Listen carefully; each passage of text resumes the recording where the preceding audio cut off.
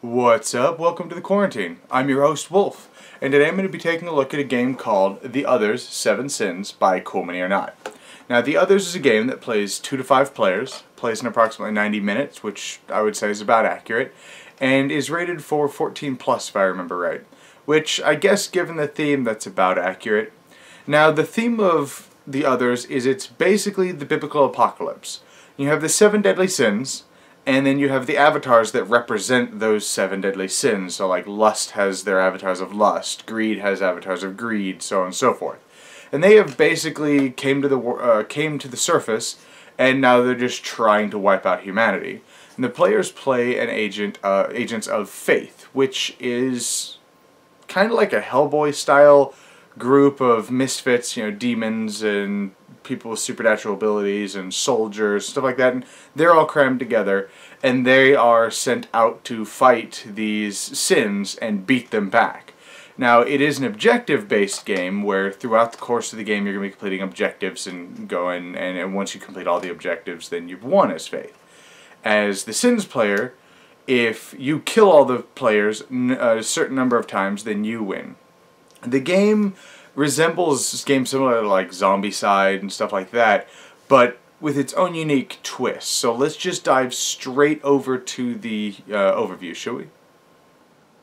Alright, I do have to start off by saying, as usual, this is a review, it's not a tutorial, so I may miss a few rules or I may gloss over some entirely, but this video is meant to give you the general idea of how the game is played, plus my thoughts on it, so that way you can make a decision whether or not the game is right for you. I do also have to say, I kickstarted this game, so I have all 7 sins, plus everything else that came with the Kickstarter, and then on top of that, the sins that come with the base game are sloth and pride. I am using lust, and I'll explain a little bit more why later, but right now I only have access to lust, and I'm wanting to say it's wrath or envy. Yeah, I think it's envy are the only minis that I actually have access to at the moment. So, and I'll explain why more in the final thoughts. But, so, this is a 1 versus all game. You have one player takes control of sin, which gets this player board right over here. You get the Apocalypse board, your Sins board, plus an Acolyte board, and there's a bunch of them right here that you get to choose from, so I'm using the Corrupted Firemen, but you have Corrupted Hobos, Corrupted Nuns, Corrupted Doctors, and Corrupted Police, and they all do their own fancy little thing. And so you're going to choose your sin, get your miniatures, and you're going to put them out on the board, and you're going to build the board, depending on the mission you're going to do. There's a whole bunch of these, and depending on the mission you want to do, you will choose which one of these 2 you want to set up. You will set up the board exactly how it shows here. So it shows, you know, which tiles go where, similar to something like Zombicide, you know, what tiles go where, and then what tokens go where. You got Abominations go here, Acolytes go here, the controller goes here, the players start there. You know, so you're going to set all these out and ready to play. There will be additional notes up here if additional things need to happen, like you'll say, additionally put, you know, 6 these tokens out face down, stuff like that. So depending on what you're going to do. Once all that's done, you're going to take your stack of cards that matches your sin type. I only have some of the cards sleeved, and again I'll explain why later. Then you're going to take the type of mission, so we have a red mission, so you're going to take the red cards, and you're going to shuffle these up. These are your Apocalypse cards. Because again, this is the biblical apocalypse. So everything's set out. Then the players are going to set out the upgrade cards, which are right there. You're going to put 5 of them out. And then each player is going to choose one of the 7 heroes. As you see there, there's 3 of them. And in a 2-player game, the Faith player will choose 3 heroes out of the 7. In a 2-player game, each Faith player will get 2 heroes apiece, making 4. In a 4-player game, the Faith players will have 3, 1 apiece. In a 5-player game, 4 Faith players each will have their own, and then of course the Sin players always by themselves. You're going to take your what is this called? The Avatar. You'll stick him on the board because he generally comes out at specific times. Now, you're going to basically build a ragtag team of 7 players. If you have the base game, if I'm not mistaken, it only comes with these. But the Kickstarter version, and you'll be able to buy additional ones, you're going to be able to mix match your team, and as long as you have a total of 7, that is your team of faith. So in the base game, you're going to get Carl, which is a werewolf, so you'll toss this right here to show his stats here have changed, and the stats are combat. That's how many dice you roll. I think it's called a skill check or whatever, which I'll touch on what that is in a minute, and that's how many dice you'll roll. And then this is your natural defense, and then a special little power. Then you're going to have your corruption bar, and then your health/corruption bonus bar, I guess you can call it. And then, of course, you know, the art. And then, so the characters chose their 3, and then, so that leaves 4 left over.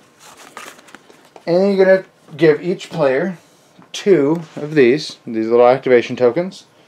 You're going to give each player a city token. And then that's pretty much it. You're ready to play. The Faith player, actually, let me rewind, the Sin player, not the Faith player, is going to get 1 of their reaction tokens per number of heroes.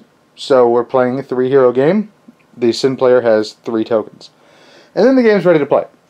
So the Faith players are going to decide, okay, who is going to go first? And then it's just clockwise order from then, or you just always go left or right, however you want to do it. But you're going to decide who's going to go first. So what the Faith player is going to do is they're going to take 1 of these tokens, and you're going to flip it over to show you've done your action. So we'll do Morgana, the little vampiress. And she's going to go first. And on your turn, you can get an action, and then a move, or a move and then an action. So this is her. And like I showed earlier, these are cool mini or not quality. So, I mean, they're no Kingdom Death or Games Workshop, but they're really, really good quality. So, your movement is you get either move 2 spaces, and movement is very fluid in this game. There are no doors, there's no nothing. It's very intuitive. You know, this forms a square. The crosswalks are what separate each movement space. So this is 1 space. This would be 1 space. This is 1 space. The intersection. The corner is 1 space. That's 1 space. That's 1 space. So on and so forth. Each building is a space. So 2 movement can consist of 1, 2. Very simple. You have subways. The public metro that are always adjacent. So you have 1 down here and 1 up here. So I can go 1, 2, and that was their 2 movement. Then you have an action. Your action can be to purify an area, or it can be to pick a fight. If you're in a zone that has tokens like this, then you can try to purify, which you will then roll. Let me grab one of these. You will then roll this number of dice. So in this case, he would roll 4, because he's trying to purify. But if he's in werewolf form, he's going to roll none. So you'll roll those of the blue dice. Now, for each number of eyes that you roll, you get to just remove a token. Pretty sweet. But then that's your action. Or you could pick a fight. So if you're in an area with a monster, or if you're ranged, which I'll touch on in a second, you can now pick a fight. So you're going to look at your combat rating. So if we look at Morgana, she's going to get 3 dice for combat. She has 2 natural defense.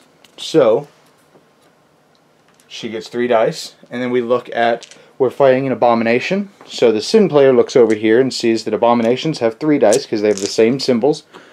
I'll just show you right here. They have the same symbols. You have how many dice you get. Your defense. Basically, this is an all or nothing game for the Sins. Wounds stack and are persistent on hero characters, or on the Faith characters. On Sin, you have to do 3 damage in a single hit in order to kill it, because damage does not carry over. On top of that, of course, the Sin has their own special, because of the type of Sin you're playing, have their own special things. So, you know, be aware of heroes who get too close. If any hero ends their turn in the same space as one other hero, both heroes take 1 corruption, because lust. And you guys are making them want to get dirty with each other. So each player is going to get 1 die. You will get 1 additional die under different circumstances, whether you have other Faith characters in your space, or whole 9 yards. You also can gain, Alright, let me grab this actually. You also can gain, because your corruption starts here, and throughout the course of the game, this corruption is going to slowly move up. Once it gets max, and if you get more corruption, you start taking it as wounds. Once you take 5 wounds in total, you're dead, and you have to swap out and get a new character. But throughout the course of the game, you can voluntarily just take, or if you pick a fight, or if you try to, anytime you roll dice really, you can voluntarily take 1 corruption, and if you do, you will get whatever bonus is on and before your level of corruption. So it's kind of it's a weird game of, push your luck. You know, do you slowly start taking corruption so that way you get, you know, an extra die, free defense, free attack, which I'll explain what those symbols are. And you get all these cool things, but you're also getting closer to being fully corrupted, which, depending on the mission you're playing, other really bad things can happen if you get to full corruption. But so she's going to take the 1 voluntary corruption, and she's going to gain another die. Now when you roll for combat, the faith dice is this cancels a corruption, which this will all make sense in a minute. This, where is it? That cancels a hit, just like your static defense. That does absolutely nothing in combat, which again, that's to purify. That does a damage. And then this is your burst symbol, which I'll explain more. The corrupted, or the sin player, has just gives corruption. This just gives strength, and that's it. And then this is a burst for strength. And that's pretty much it. You have, I think, 1 blank side? No, 1 blank side. So this is going to be the total dice pool. You're going to roll them together. I need to put that there and here. And I think that was like that. I accidentally hit it. But anyway, so this is our dice result. We have 1 damage. This does absolutely nothing. So you're going to divide up your things.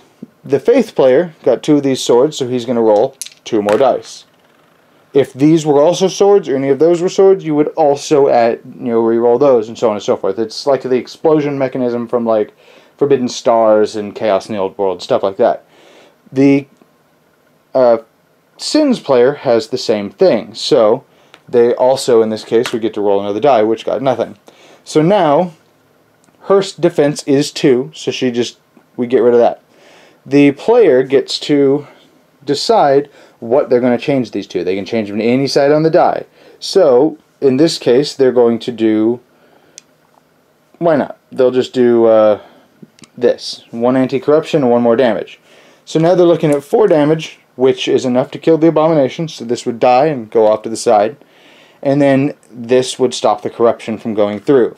If it hadn't, their corruption level will go up the number of unsaved tentacles. Any unsaved wounds, they will start by taking these hearts, and they will put them over these bonuses. So throughout the course of the game, your first damage you'll probably want to put on no effect. But then, if you take another damage, you've got to figure out which one of these cool bonuses do you want to permanently lose unless you can actually manage to heal. So, oh yeah, I don't need the defense, okay, I probably won't need this for a while, and I won't need this. So, that would be their new wound. So if they're all the way up here, they take voluntary corruption, they're only getting 3 of their of all of their benefits. So it's a pretty neat little system. So that's, in a nutshell, kind of how fighting works. Once the player activates their one thing and they resolve everything that they're going to be doing, the faith, or not the faith, I keep wanting to call them faith, the sins player now gets to react. They have their 3 tokens like this. After each player's reaction, they can flip one of their tokens, and they basically get to do the same thing that a player gets to do, except, of course, they can't purify. So, I would go, okay, I'll flip over reaction, and I'll take this guy and make him go 1, 2, now we're going to fight. So now I fight you. And fighting is always dangerous on both sides, regardless of who started the fight, because... like, I could start a fight, and then my controller just dies. Or, he's the controller. My controller just dies because he misjudged the situation. So, that's basically how a player's turn is going to go. And you're going to keep going around and round and round and round until all of the players have used all their tokens. There's a couple other minor things. In the beginning of the game, this tiny little deck, the Sins player, is going to draw 5 of them. And these are nasty little cards that the Sins player gets to use. And you can only play 1 of these per player turn, and that includes a reaction. So, you have cards that'll be like start of the first hero's turn, at the start of the hero's turn, and it'll say when they're allowed to be played and like what they do, and they're pretty mean cards. These are a very good power that the Sin player has. The players, the Faith players, have a city token. And if you notice on the board here, I don't know if you can see, you have a little, looks like a little city token symbol, and then small circles next to it. Throughout your turn, you don't have to stop your move doing it. You could literally just drop it down at any time as long as you are in a building. You could take this once per whole round, and a round is until everybody's activation, or all of the Faith players' activation tokens are turned over. You can take this and you can put it in the space. And then you will do everything, and you must do everything that is there. So these two here, for example, they get rid of corruption. This here allows you to get items from the reserve, or I can't remember what that's called, the upgrade stack, I guess. This allows you to move the orbital satellite, which I'll explain in a second. This allows you to heal. I think that's it. Oh, this over here, which I don't know if you can see, gives you an extra turn token that you can spend. And so that's pretty cool. But then once it's down until the whole round is over. And then now, there's a lot of times, we've played, there'll be times you're like, crap, I really need that token right now, but you used it. Now, this satellite is pretty cool. The way this thing works is if you activate the little thing that has the little satellite dish on it, this moves just like players, but ignores pretty much everything. When you activate it, you get to move it 2 spaces as well. And it doesn't matter where it is. It could be inside of a building, out on a street, and you can just kill either an acolyte or an abomination in that square. No roll, no nothing. You just, boom, kill it. You can't do it to special characters. You can't do it to the controller. You can't do it to the avatar, stuff like that. But that's essentially how a turn goes. There's a few other things, like the spawning nests, where at the end of your round the player's going to get to put more monsters out in the nests, equal to the number of players. This apocalypse track here, throughout the course of the game, is going to slowly move down, and as the game goes on, the Sins player gets stronger and stronger because all of these abilities stack. You're going to be revealing apocalypse cards and summon additional monsters and +1 reaction tokens every round, stuff like that. They're just really mean abilities that you're just slowly going to be able to start gaining. And those apocalypse cards, you might be able to summon the legally distinct pinhead, or Cenobites, basically. And these are the Hell Club members that are basically have summoned these demons spawned to the world. Or you get just static buffs that, each abomination gains a free fist in a fight. So that makes them a lot more dangerous. Or they can move 1 extra space, which is huge. Or, just all kinds of different abilities that you just can do. So, how is the game won? Like I mentioned, as the Sins player, every time I kill a Faith player, they get rid of their board and they have to choose a new one from the remaining 4 when the game starts in this scenario, or in this situation. If they ever have to replace a hero and can't, they just lose. So effectively I have to kill them 5 times in this scenario, because they have 3, no, so it'd be, 5 times. So because they have 3, there's 4 heroes remaining, I would have to kill them a 5th time for them to have to replenish and not be able to. However, the Faith player has this chart here. And you're going to start off here. You have start of round, things that happen, end of rounds, things that happen, any other special rules for the mission. And then you're going to start here. And for example, here it says gear up, equipped number of heroes, upgrade cards. So in this case, 3 heroes. So either 1 would have to be equipped all 3 different pieces, or 3 with 1, or 2 and 1, or however you want to do it, as long as you have equipped equipment cards equal to the number of players, you would complete this. And it's immediate, so you can complete multiple objectives in a single round. So as soon as they do this, because this is a branching path, they now have to choose which one of these 2 they want. So do they want to destroy 3 abominations in fights in the same round, or do they want to remove 3 pentagram tokens from the monster free spaces? So they're going to choose one of these two. Once they complete it, it'll move down here. It says summon the avatar. So the Sins player will get to toss this bad boy out and do some damage, because this thing has 7 attack dice and 7 defense, which getting 7 wounds on something is a lot harder said than done, and to do so, generally, you're having to take a bunch of corruption. But anyways, so this will happen, then, you know, destroy them all. The Sins player marks 3 monsters, well, number of heroes worse than monsters, destroy all the marked monsters, and then they win. Once they complete that, they have just won. This right here is to keep track of anything, you know, whatever you're needing to keep track of based on missions. So that basically is the game. There's a lot of other things I haven't explained. The game is... there's a lot that you need to learn, but once you learn, the game is actually really simple. Like learning that whenever you move into and out of a fire space, you're going to take fire damage. So if somebody were to move in here and out of here, that's 2 dice that I'm going to get to roll, and for each fist they just take a damage. So fire is pretty dirty. And why did I do that? Fire is pretty nasty. And then you have corruption tokens, which work basically the exact same way, but tentacles give them corruption. These right here are strategic points, I guess you can call them. At the end of the round, once everybody's tokens are all spent, for each one of these that does not have a hero on it, it doesn't matter if there's a monster there, but if there's a hero in the same space, the Sins player just gets to draw another one of these cards. So in this case, I would draw 2 more. Anyways, the Sin player would draw 2 more of these, in this case, and those are huge. Those things hurt. And last but not least, you have the pentagram token, which just gives the Sin player another die if fights are done there. And I lied, not last but not least, you have 3 more tokens. You have this guy, basically allows a player, you can pick him up during your movement for free, put him on your player board. With this guy, you get to ignore 1 corruption or 1 fire. This right here is the police chief. You would get, 1 more attack die. This right here, you can pick it up, and this just gives you 1 more speed. And that's really it for the game. I don't think there's anything else. I didn't get too in depth with how to play, but that's basically it. You should have the general idea of how the game's played. You're going to keep doing the same thing over and over and over and over again until one side or the other wins. So let's just go straight over to my final thoughts, shall we? Alright, Others 7 Sins.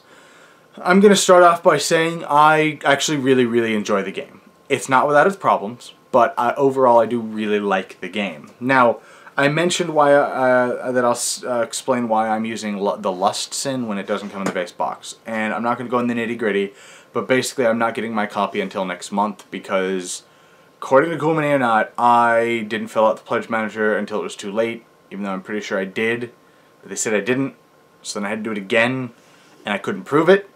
So I kind of got screwed, and a buddy of mine just let me borrow his, and the only 2 sins he brought were, I think it was Envy and Lust, or 2 of the sins that not in the game. So Lust and 1 other one. That's not in the base box. So, if you didn't kickstart it, you're only going to be getting those 2 sins, and you'll have to probably buy the other ones separately, which kind of sucks. Cool Mini or Not is, what I've noticed, is very prone of, if you didn't kickstart it, you're only going to get like half of the game. I found that out with Arcadia Quest. But overall, the game, though, is really cool. I like how the Sins player is going to get 3 actions in the 2-player setup like here with only 3 heroes. Sins player is going to get 3 actions. The Faith player is going to get 6. So the Sin player is constantly thinking, okay, I only have these 3 times I'm going to get to react. I need to use them sparingly and very wisely, and you don't jump the gun and go, screw you, and bring the guy in. You gotta be very, pardon me, you gotta be very careful with when you use them. But on the other side, the Faith player is sitting there thinking as they're doing their thing, and they're whispering and talking back and forth, you know, if the Sin player reacts to this, I'm screwed. And you're trying to play off, hopefully the Sin player doesn't see this, and you're moving and whatnot. Now, I've seen people been complaining about that kind of ruins the pacing of the game, which it does. Because the game is very prone to the Sins player is going to go, okay, well, I'm going to go ahead and activate this, and I'll move out here, I'll drop my token here, do this, and then we're going to fight, and I'm going to kill this guy. Okay? Well, I'm going to react to that. Like, the next player's getting ready to do the turn, you go, no, wait, I'm going to go ahead and use my reaction token. Okay? So you do your thing, and you fight, and then, okay. And and the player, you're done, and the next player starts taking their turn. You go, wait, start of the player's turn, and so you're constantly butting in and just kind of being annoying, and I like that, because it kind of makes it tense. I can definitely see how to be annoying, and it does break the pacing of the game, but I don't see that as a problem. I feel that it's somewhat thematic, and it makes it tense. The game's initial learning curve is pretty steep. But the game, once you understand the basics of the game, when I've noticed nowadays there's a lot of games that do this, once you understand the basics, the game's super simple to play. Like, I'm pretty sure if my daughter can understand my 9-year-old, if she can understand how the initial stuff works, I'm pretty sure she can play the game. It's not overly complicated, it's pretty streamlined, and it's fairly simple to play, and it plays in less than 2 hours. Hell, it takes 20 minutes to set the board up, so you're looking at 2 hours total in and out of the box. So, but overall, like, I really enjoy it. The artwork's awesome. The components, of course, it's Cool Mini or not, it's gonna be stellar. You know, it's no Kingdom Death or Games Workshop or anything, but it's still top notch in my opinion. None of the models are bent. Like, for example, Blood Rage that I have right here. A couple of my ice giants are bent. I need to soak them in hot water and whatnot. I still haven't done that. I've had the game for a year now, but yeah, about a year, but still haven't done it. None of the models so far that I've noticed have that issue with this. They're all really good quality. You of course have little snap-on color bases. I plan on painting mine. There's two big issues that I do have with the game, however. The first one is there's no campaign or story mode at all. It's their one-shot missions, and that's it.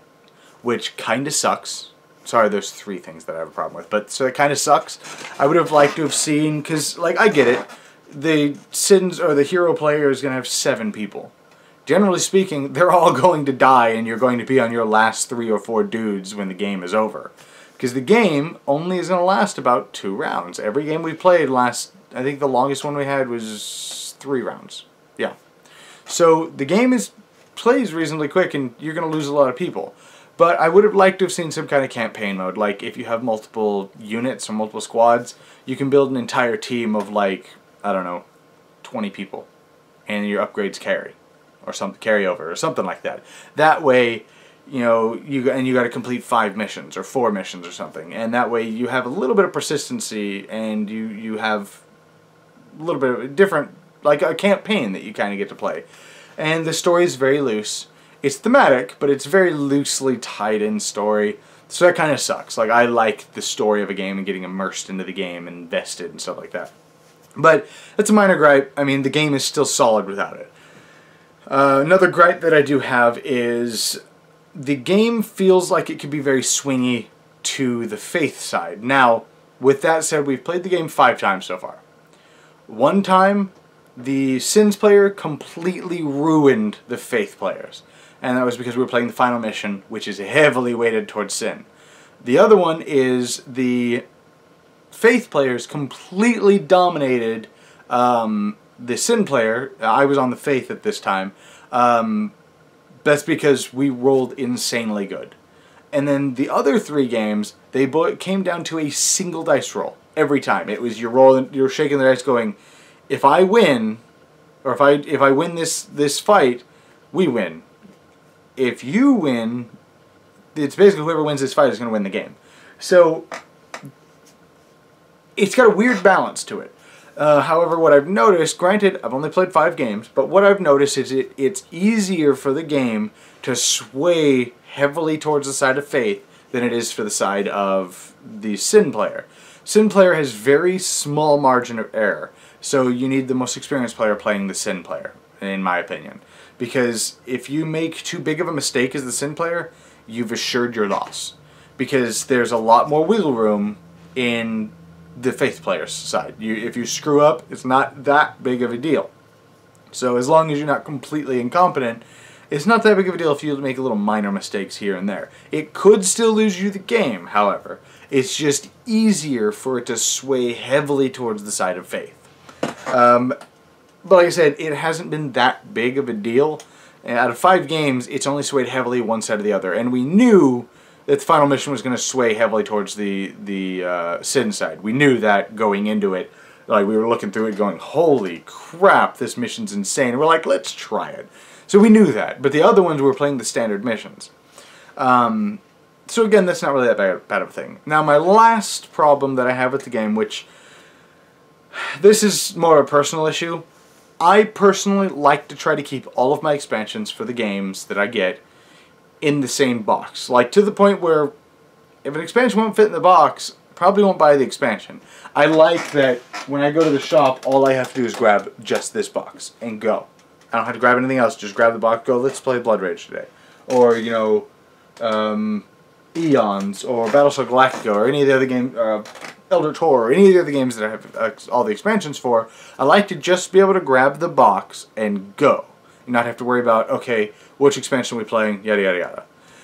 There is no way in a cold day in hell everything's fitting in this box. Now, when you get all the expansions, your tile stack is this big for just the terrain tiles. You're only ever going to use 10 of them, like max, if you're using the base game. Because the expansions come with books that show alternate setups, stuff like that, where you use all these other tiles. So, I'm going to try to store everything that's not like the base 10 tiles.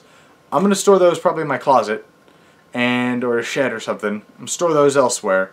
I'm going to keep all the sins in the box. I'm going to only keep like 2 or 3 of the faith teams in the main box with their minis. And then I'm going to keep 1 of the sin monster miniatures and 1 of the acolyte miniatures in the box. Because they could really be used for anything. Because it's very clear which one's the avatar, which one's the controller, and which one's the abominations, and which one are the acolytes. Very clear. So it's just aesthetics, so it does not matter about the miniature at all. So I'll probably keep that in there. That way I could just grab the game and we can play, and you'll have access to, you know, 3 or 4 different squads or something.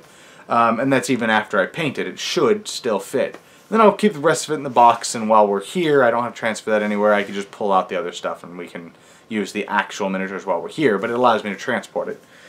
That's a minor gripe, and I know a lot of people are going to be like, that's really dumb. Like, I'm the guy who doesn't like, was it something House on the Hill? I hate that game because I can't stand the miniatures. That is really the only reason why I don't like that game. So it's a minor gripe. You may share the gripe with me, but I feel it's something I want to let people know, because in case you're like me, that's going to be something that's going to bother the crap out of you. But overall, I really, really like the game. It's simple once you learn how to play, but the game is great. It's got a really neat, really, from what I've seen, a really neat balancing act to it, because both sides are going to feel unfair. Every game we've played, both sides are looking at the board going, how the hell is that fair? That is the biggest crock that I've ever seen. You know, it's the Sins player. There's going to be a point in the board, you're going to look at, or in the game, you're going to look at the board, and you're going to go, I have like 4 acolytes left, and I have to kill 2 heroes. How is this possible? This is bull. And at the end of the round, you drop out a whole bunch more things, and you've corrupted half of their team, and you go, okay.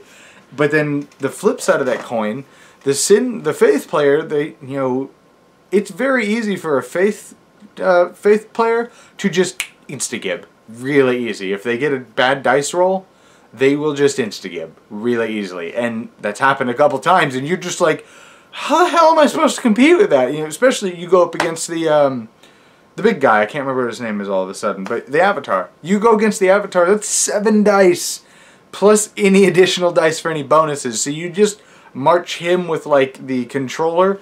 You're getting, like, 11 dice. It's insane. You could just, boom, one-shot somebody. So as the Faith player, you're also looking at the board going, how is this fair? This is the biggest crock. And so both sides feel really unfair.